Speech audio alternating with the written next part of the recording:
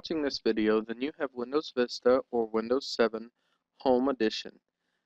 If you do not have Home Edition, we ask that you refer to the video labeled Windows Vista or Windows 7 Pro.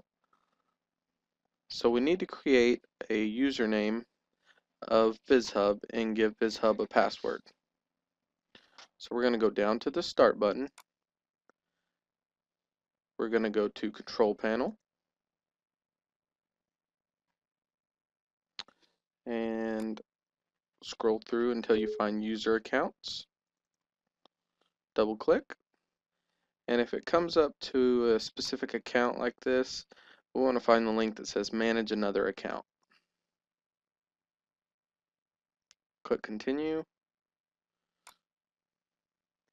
Now we're going to create a new account.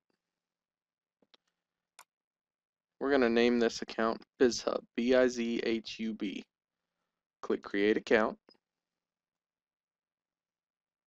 Now select the BizHub user. Click Create a Password.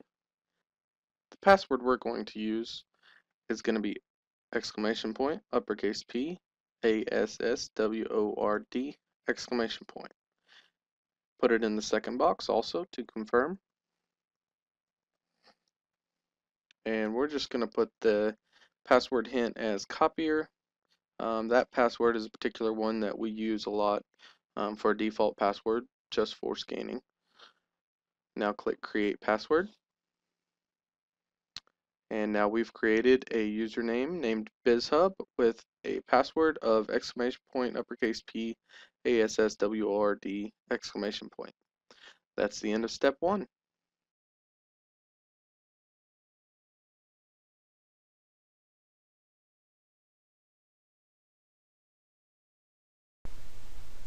For step 2, we want to create a folder to scan to with the name of My Scans and create a desktop shortcut to this folder.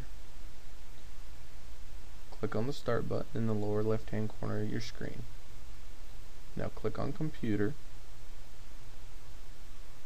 double click Local Disk C,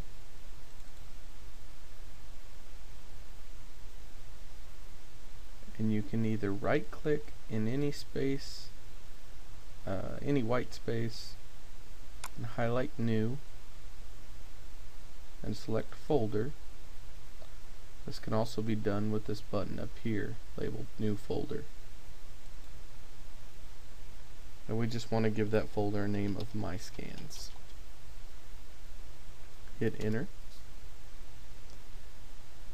Now right click on the folder, go to Properties, left click on the Sharing tab. Now we want to click Share. Now we created a user named BizHub in step 1 and we want to allow this user to access to this folder. So type BIZHUB and click Add. Now BizHub only has the rights to read this folder. We want to change this, so left click on the arrow and select Read and Write. Now left click on the Share button at the bottom of the screen.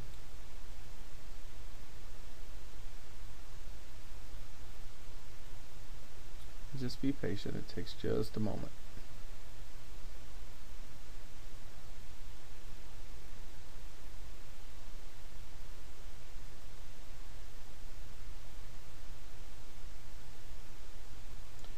Now click on Done.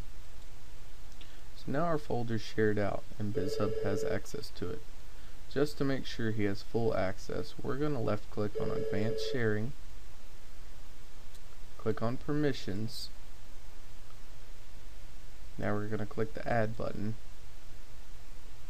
We're going to add BizHub in here as well. So type BIZHUB,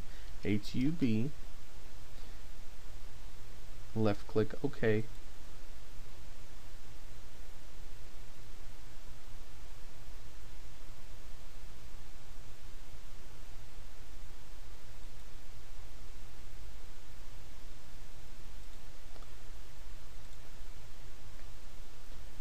Basically, if that pops up, that's asking you if you're trying to find that user on the domain. And it's a good example that did pop up.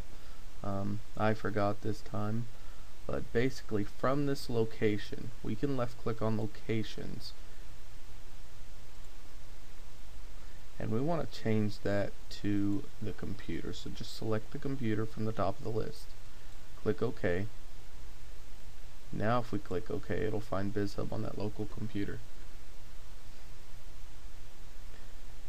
and we want to click full control. Now BizHub has full control of this folder. Now just left click OK, click OK again, and we can left click on the security tab at the top just to make sure BizHub is in here and he has full control. So now just close that out. Last thing you're going to do is right click on the My Scans folder, highlight Send To from the pop-up menu, and left click on Desktop Create Shortcut. Now we can close this window, and that completes step 2.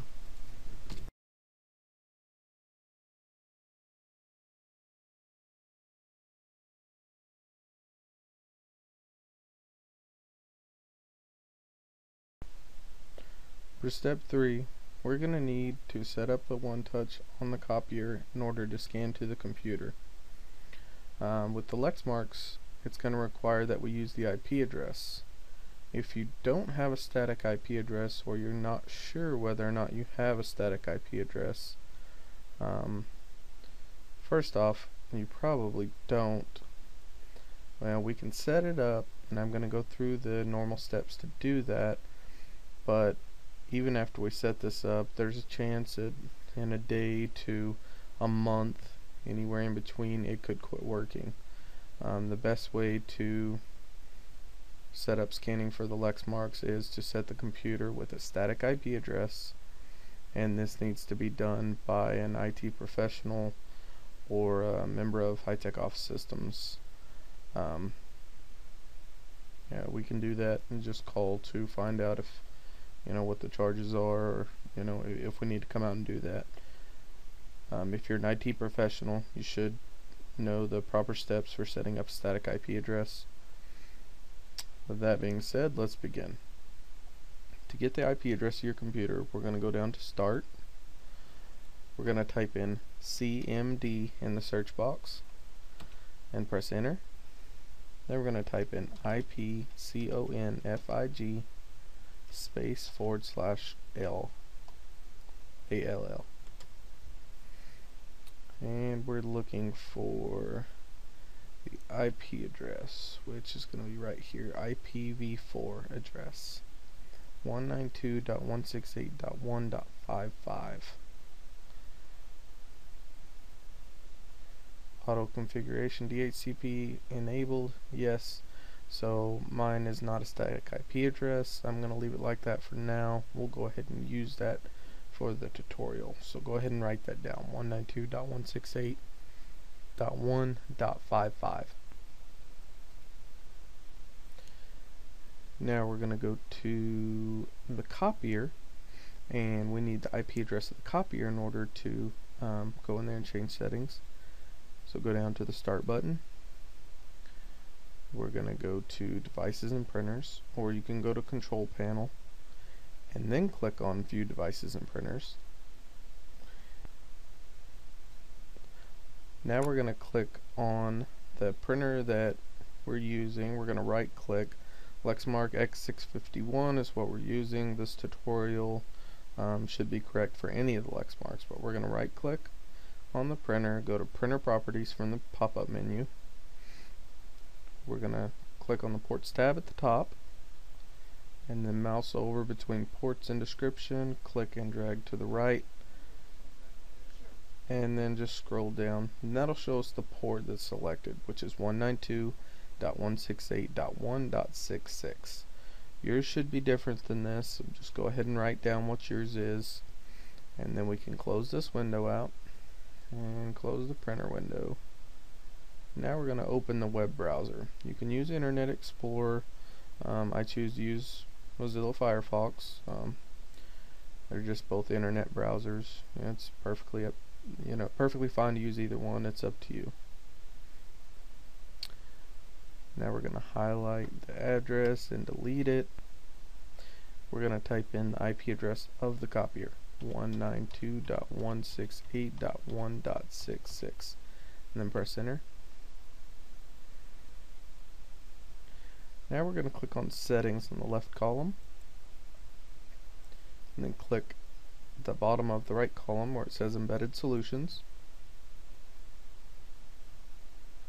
Scroll down till you find scan to network. Go ahead and click on scan to network. Click configure, and we want to add a new scan destination.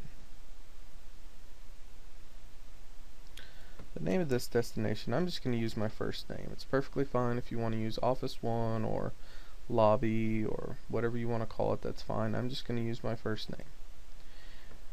Now here it kind of gives us an explanation what it needs to be. My server / and then my share.